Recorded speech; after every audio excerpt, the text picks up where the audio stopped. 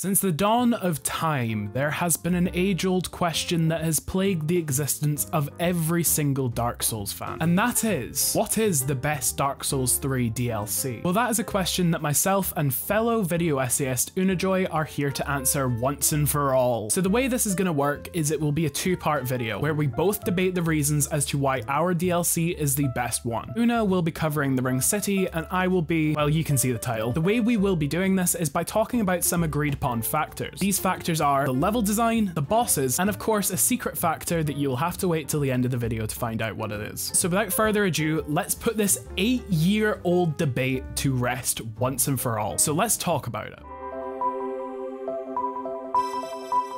The level design of Ashes of Ariandel is what I call peak Dark Souls 3. I love everything about these areas, from the cyclical design all the way down to the aesthetic of them. After all, I am self-proclaimed whore for winter aesthetics, and as I'm saying this I have just realised I might be a tiny bit biased. It's fine, a bit of bias has never hurt anyone before, right? One of the things that I personally find quite interesting about the level design of Ashes of Ariandel is the vertical progression. What I mean by this is you don't necessarily progress through the level by going in a relatively straight line like you do in the other areas of Dark Souls 3. Instead, you venture up and down into the peaks and pits of the Painted World. As I previously mentioned, the Painted World has a bit of a cyclical structure. This is due to the fact that at the beginning of the DLC, you end up at this cathedral on top of a hill, and by the end of the DLC, you end up at this same cathedral, but with an entirely new interpretation of it. The level design itself is actually quite a smart way of representing art. The true meaning of an art piece is put on display when you dive into the depths of it, and that's exactly what this DLC has you doing. And now you may be wondering, how does this make it any better than the Ring City DLC? And well, don't worry, we're coming back to that. But just before we do, I think it's about time that we speak about the best part of any Souls game, or well, DLC in this case, and that is of course, the bosses.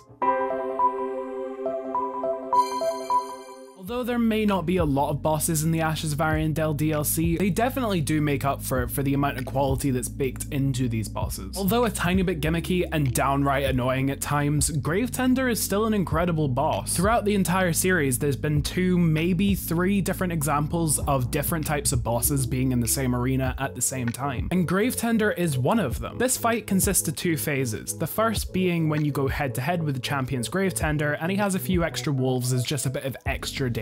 And the second phase is when he calls in reinforcements in the form of a massive wolf that is so goddamn annoying. I cannot explain how many times this second phase has caused issues for me on the multiple playthroughs of this game I have done, but not only is this second stage despised by casual players, it's also incredibly hated amongst speedrunners, and it normally just begins to spam out the same attack, which is the charge headbutt attack, when it definitely shouldn't. If you're able to handle the stress of the 2 enemies at the same time, then this fight's pretty trivial. It's still challenging, but it's not really hard. But now it's time to talk about the main attraction of the DLC, and that is of course Sister Frieda. Sister Frieda is the answer to the question of what if we just took Maria from Bloodborne and smashed her into Dark Souls? Yeah, that sounded quite wrong. Frieda is definitely one of the biggest skill tests of your mechanics while still being incredibly challenging as a boss. You will find it very hard to make space in this fight. This is simply due to the fact that the longer that the fight progresses, the slimmer the chance is that you're going to beat it. The reason for this being is Frieda's kind of 3 bosses in one. Each phase of this fight introduces a new challenge. In phase 1, it's just a simple 1v1 between you and Frieda. In phase 2, Father Ariandel's thrown into the mix, which brings back the stress and the struggle of dealing with 2 enemies at once, and if you haven't played any Dark Souls games before, that can be incredibly challenging. And of course, in phase 3, it's another simple 1v1 between you and Frieda, but this time she has a bit more of an advanced moveset, and her Black Flame can deal a lot of damage if you aren't paying enough attention or just not being careful enough. But coming back to what I previously said about the longer that this fight progresses, the slimmer the chance is that you're gonna beat it, the reason for this actually being is because of Estus management. Estus management is an incredibly vital skill to have, and especially in this fight. Taking unnecessary damage and using up a charge for basically no reason will make it pretty impossible to beat her, because just like every other 2-phase or 3-phase fight in this series, you have to beat her in one go. Yes, if you die, the entire fight gets gets reset back to phase 1. Now this fight can be a massive pain, but it is incredibly rewarding, because if you take the time to learn her movesets in each phase, you are heavily rewarded by the game. But also, this fight has a little bit of a secret to it, and that being, if you can use your basic game knowledge or just any knowledge you have about the game and find Frida's weaknesses, this fight becomes a bit of a breeze. And in terms of bosses for Ashes of Ariandel, that's really it. Don't get me wrong, there are technically other bosses, but they are literally just mini bosses in the areas. And to be completely fair, some of these mini bosses can be genuinely quite challenging. For instance, Sir Wilhelm. This fight, even though it's just in the environment, it still gave me a lot of trouble and took multiple times to beat him. And then you have the Corvian Knights, which can actually give you a bit of trouble, but they are literally just enemies inside of the settlement area. Anyways, I think it's about time that we talk about that secret factor that I mentioned at the very beginning of this whole ramble. So let's do that. The biggest factor that makes me heavily believe that the Ashes of Ariandel DLC is better than the Ring City is of course the music. The OST for the Ashes DLC is one of the most emotionally powerful and just generally smart soundtracks I have ever heard in this entire series. From the very beginning of the DLC, there are hints that not everything is as it seems in the Painted World. This is due to the fact that the music has a very sinister feel that most of the music in the game doesn't have. Although somewhat smoothing, the OST has this undeniable edge to it that makes you feel like something's wrong with the Painted World. And this is something that only intensifies the further you get into the DLC. There really aren't any words to describe what the music made me feel during the Sister Frieda fight. The first time I played this fight, the music genuinely sent a shiver down my spine. The music for the fight sounds so haunting, but yet so elegant. And then you have the second stage of the fight.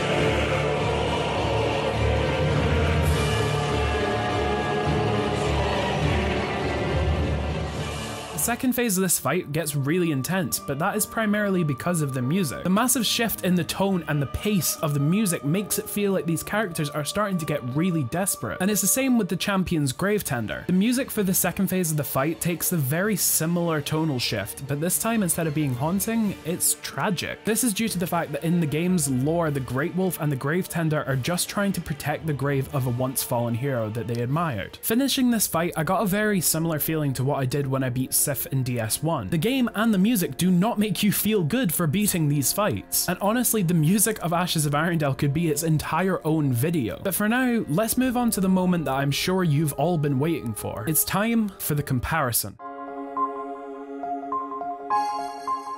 Okay, so to start this off, let's compare the level design. The reason that I feel that the level design of the Ring City is weaker than Ashes is just due to the fact that Ashes feels like it had a lot more thought put into it. And now, I know that a lot of people, yes I am looking at you Una, will say that the Ring City has a lot more areas than the Ashes of Ariandel. Which, okay, yes, fair enough, but also, can you honestly remember every single one of these areas? That is something major that you need to consider, simply because of the fact that quality does not equal quantity. What I mean by this is for the entirety of the Ring City, the story of the areas is put on display from the very beginning. Like, yeah, we get it, it's broken, it's damaged, maybe let's just consider taking Ash's approach to this level design. The Painted World only really starts to twist into what it really should be perceived as the later you get through the story. That feels like it's a lot smoother of a transition and it doesn't get beaten over the head by the second area. But now I hear you wondering, well, what about the bosses? Now, I know that the Ring City has a lot of bosses and Ashes of Ariandel only has 2, but I have to reiterate that quality does not equal quantity. A lot of the fights in the Ring City DLC feel like they were built to be gimmicks. For instance, Half-Light. Seriously, that fight was about as memorable as Walnir. Sure, on the first playthrough it's fun and exciting and it's cool, but on repeat playthroughs it's just like, wait, do I really have to do this again? Like, let's be honest here, does that fight really need to be here? But now, I feel like it's time that we talk about the main attraction of the DLCs, and that is Slave Knight Gale and Sister Frieda. Now, when comparing these two bosses, it's actually pretty difficult for me. funny. As of recording this, I still haven't scripted that section because I genuinely could not put it into words, and I just thought it'd be better to improv it. But to be completely honest, out of the two of them, I do genuinely feel like Frida is the stronger contender. Now this is where personal preference comes in, because personally, I know how I like my bosses in this game, and it's very similar to Bloodborne, hence why I'm choosing Frida as the stronger option of the two. But that's not to say that Slave Knight Gale isn't a really cool boss who was very well thought out and is incredible to play against. He is probably one of the best bosses in the franchise, and his arena is so cool, but just because of how I personally like the bosses, I have to say that Frida wins this on every single merit. And now you may be wondering, well, why haven't you spoken about the special factor yet? And well, actually that was pretty intentional, because if you want to be able to compare the two special factors, then I guess you're just going to have to watch Una's video. It's only through watching Una's video that you will finally be able to answer the question of which Dark Souls 3 DLC is truly the best. And until that point, this debate remains open. So feel free to talk about it in the comments sections, because I'm actually pretty interested to hear your guys' thoughts on this. But for now, that's all from me. Thank you for watching.